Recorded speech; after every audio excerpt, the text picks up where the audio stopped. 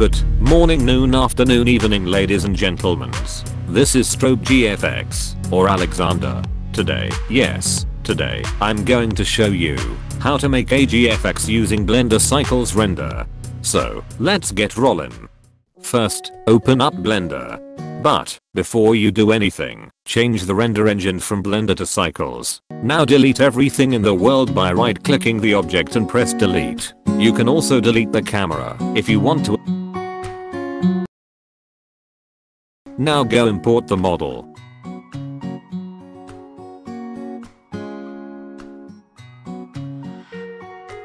There you go, wow. Change the view from solid to rendered. As you can see, Cycles have more smooth lightings. Now drag that small triangle to make a new window. Now make the render transparent if you want to. For the lightings we can use sun or point. But let's just use emissions instead. By doing this, hold shift and press A, mesh, and pick plane. Now change the position and the rotation of the plane, and scale it up. Go to the material tab, new, and change the material from diffuse to emission. Change the strength of the emission if needed. Duplicate the plane by holding shift and press D.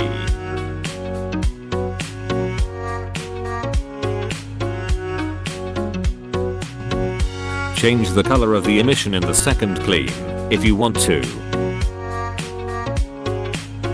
Duplicate the white plane until you think it's enough.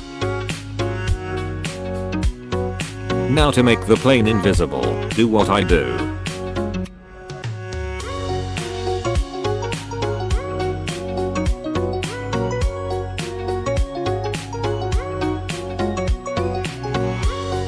Apply this effect to the other planes.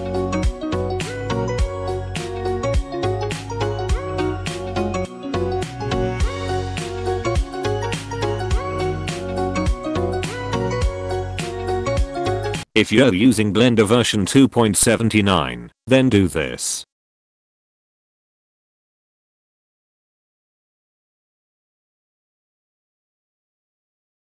Add a camera, if you deleted the camera in the first place. Now go ahead and change the camera position.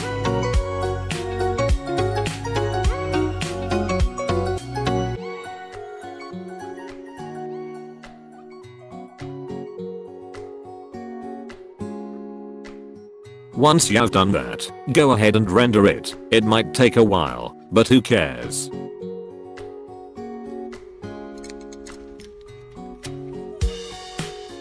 After the render finished, go save it somewhere.